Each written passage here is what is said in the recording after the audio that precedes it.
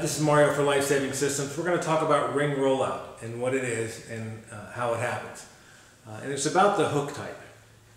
This is a standard mil-spec hook. There's still some of these out there, believe it or not, even though they're pretty hazardous things. They're really susceptible to ring rollout and to snagging. But anytime there's a beak that sticks out past the gate, anytime you have this situation where the beak is protruded farther out than the gate, you have the potential for ring rollout. And it's all about geometry and the size of the rings. So, and what that looks like is, that's fine, that's hook, and that's never going to go anywhere. But if you get in this situation where the ring can roll up and be on top of that beak, if you can get that situation, now you can hang from that. Now right now, you haven't rolled out, but still, now you're using the hook in a way. You're not hanging from the meaty part of the hook. You're hanging from the movable gate. Okay? And so, what you can get is that with just a little pressure, I get that situation. Now, that's not the way you want to be hoisting. But this has the ability to hold some weight and can get me high in the air. And then, with just a little bit of agitation, that's ring rollout.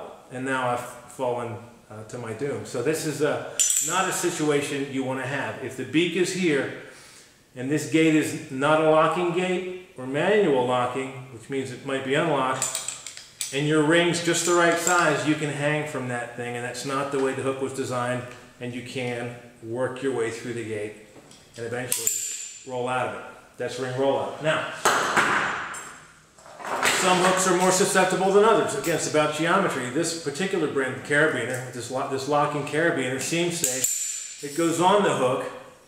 If I roll it this way, it's just at an angle where I'm just going to hang from the beak of the hook and from the gate, and that's bad enough. If I roll this way, it just comes right out. And again, just the way this thing is shaped, it's just perfect to get in here and come out. That's ring rollout. Now that's almost better than the other version, because if this happens to me, I'll never get off the ground. And so at least this one will let me go. But you can see where that would be a really bad situation to be hanging from the helicopter in. And that's ring rollout. It's rolled out of its proper position. This is a D-lock hook. D for double lock. It's a positive locking hook. And the important thing for ring rollout is there's no beak on this device. So what you're looking for is a hook that doesn't have any beak sticking out there. Because if there's something hanging out here, if the hook comes up here, yeah, it makes it a little easier to connect, but we're not in the business of things being easy. We're in the business of things being safe. So with this device, there's nothing to grab onto to roll out of. And also the gate is locked. I couldn't push the gate open with the ring if I tried to. I have to get in here, press, and open. That's a positive locking hook, as opposed to a manual lock where I can lock it or unlock it and leave it that way. So if you want to rid yourself of the possibility of ring rollout, you either have to check every piece of gear you might use on the plane ever and see if it'll hook on your beak, and they can hook on it. If there's a beak there, there's the right geometry to hook onto it. Or you get yourself a hook where you simply can't roll out. It's impossible because of the design of the hook.